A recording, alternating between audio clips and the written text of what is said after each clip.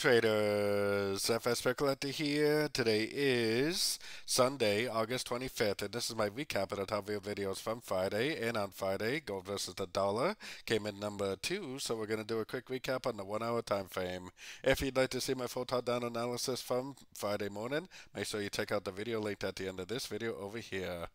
So, nice continuation of the uptrend, really, on Friday. We had a nice 5 waves up, which is best visible on a little bit of a higher time frames, but then we had impulsive down wave A, 1, 2, 3 waves up, wave B, nice impulsive down wave C, way to a Fibonacci retracement level, nice engulfing move to the upside, made a nice little higher low, another nice little push up. I mean, really, everybody that's been trading with the trends lately, at least on the dollar pairs, have been killing it big time.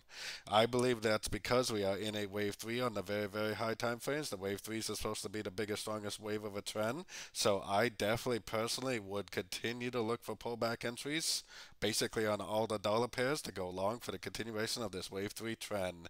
My target on gold is still right around 55.5. 2550 or 2560 for potentially the end of this wave 3. So don't forget to join my free Discord channel, which is linked down here in the corner. And as always, thank you and happy trading.